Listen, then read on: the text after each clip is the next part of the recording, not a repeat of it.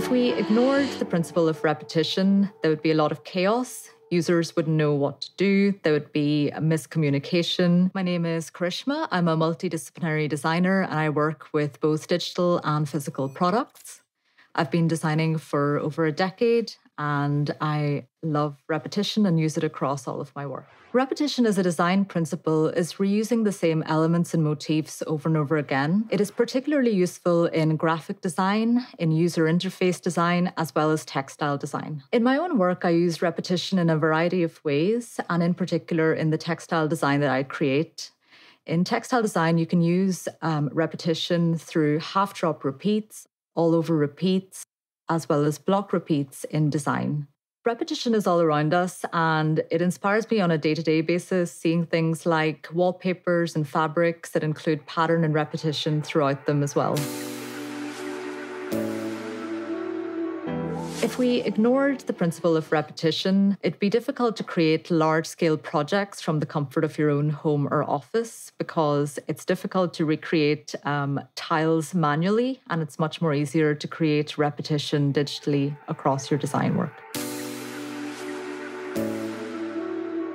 I'd like to share a project with you that I worked on, and it was for a menswear company, and it was creating tartan fabric, but doing it digitally. The idea for this project was to recreate the tartan fabric, but do it digitally and create a digital texture to give that woolen look to it. In this project, I used repetition in a variety of ways. One of the ways is to repeat shapes such as the horizontal and vertical stripe.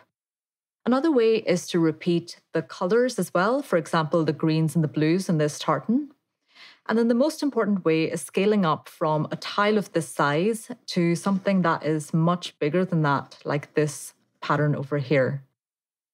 I knew that this was the right level of repetition because I had to print off this digital fabric and see what it looked like in reality.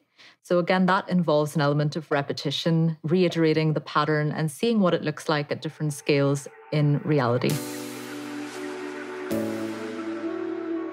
I'd like to share this project with you, and it's where I used repetition in packaging design, and it was for a card game called Espionage. So this initially starts off as a flat pack and becomes a three-dimensional box.